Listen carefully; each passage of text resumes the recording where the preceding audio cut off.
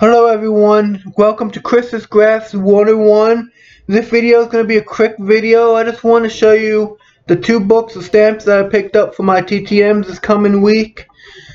The first book is the Purple Heart.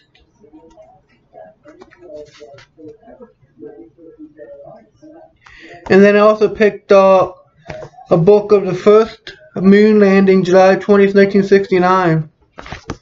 I know a lot of people send to NASA, astronauts and stuff, so I think that would be pretty cool to use as a stamp for them. But I just wanted, for those who do TTM, I was wondering, do you guys use whatever stamps you can get, or do you buy commemorative stamps? Like me, I buy them. When I go to the post office, I always ask what kind of commemorative stamps they have, and they let me look through them, and I pick out some of the ones that I like. I picked up, because you know, like if you watch some of my videos, most of my collection is political autographs. So I picked up stamps. They didn't have them last couple times. They might be out, but they had George H.W. Bush's stamp, the president.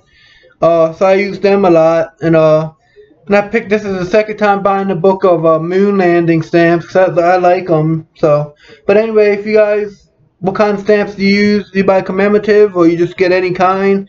Please leave comments below because I like reading them. And if you good luck with you guys TTMs this week. Bye.